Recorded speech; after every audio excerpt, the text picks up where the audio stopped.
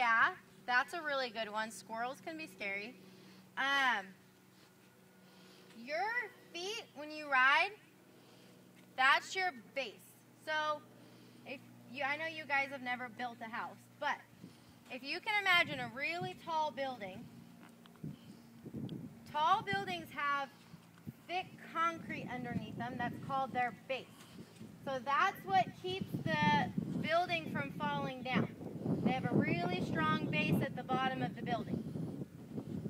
So for you guys riding, if you have really strong base, so you have all your weight pushing down in your feet, and your heels are down and are right underneath you, you're going to have a really strong base and you're not going to fall.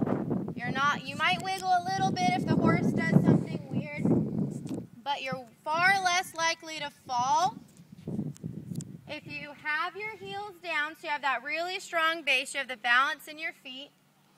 You're sitting up straight, so if your horse moves around, takes off, stops, you're still in the center of your horse. And then you have your reins short so you can steer. Okay, so I know people always say heels down, heels down, heels down. But until you really know why, it's hard to remember to do it.